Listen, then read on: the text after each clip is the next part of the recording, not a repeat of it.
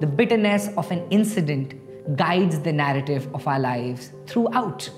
Hi everybody, my name is Deepak Ramola and I love people and have been asking them for a long time what is their life lesson.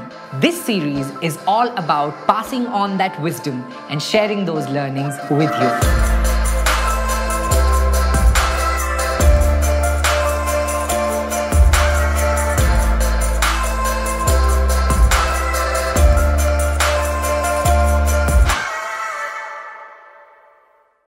I believe we all experience in life moments when we are shaken to our core or even damaged in one form or another. The point to observe, however, is that while some people start the process of repair immediately, others wait for an entire lifetime for someone else to fix them.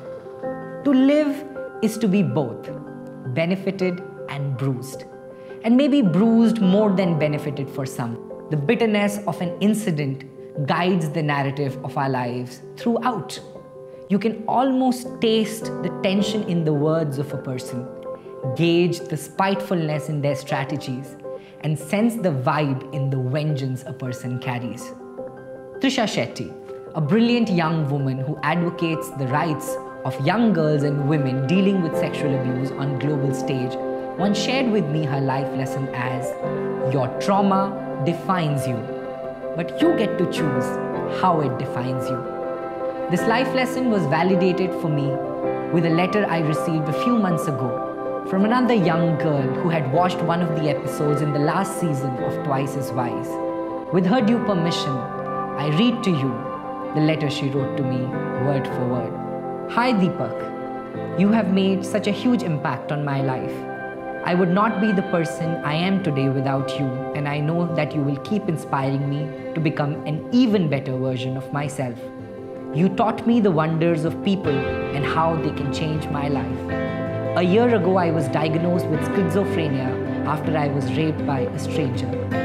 Schizophrenia is a mental disorder that usually characterized by delusions, hallucinations, and other cognitive difficulties. It is a lifelong struggle.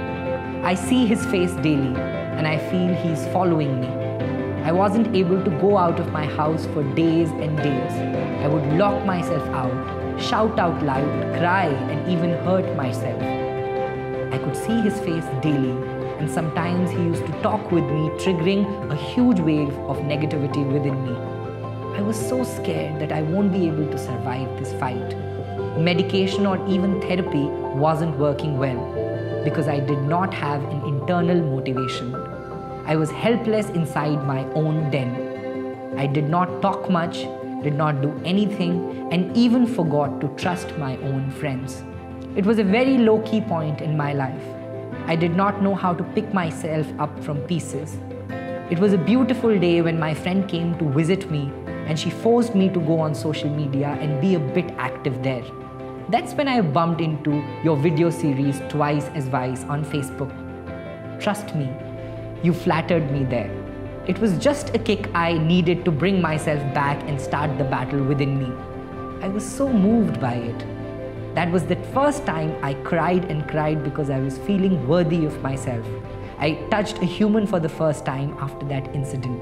I hugged my dear friend and cried to her. That moment was the best one. My friend had all the goosebumps all over seeing me. That was the biggest progress I made in days. I decided to never let myself down again. I picked myself up. I was done dealing with my rapist bullshit. I was done with the voices inside me. I made a routine to see your videos daily and visit Project Fuel page in order to keep myself motivated. I took great care of myself. Slowly, I show really great progress. I'm still not cured full. It's going to stay forever within me. I still hear him say negative things about me. I still hear his footsteps following me. But hey, you know what? My life is amazing now because I can answer them all back. I can just let it go in ignorance. Nowadays, I don't look back when I hear a footstep behind me. I keep moving ahead. You have taught me that you don't always have to be strong. You are allowed to break down as long as you pick yourself back up. and keep moving forward. I'm a fighter and I always will be. Thanks for making those videos and all the other content you create through people. Thanks for being a sunshine, a ray of hope in my life. Above all, thanks for saving a life like me. You are valued and mean a lot to me. If I won't tell my story, no one else will ever tell it. Here I am, sending you lots of hugs, warmth and affection. Only thing I can say after that is your trauma defines you, but you get to choose how it defines you.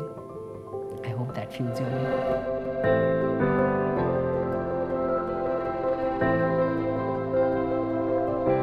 Hi there!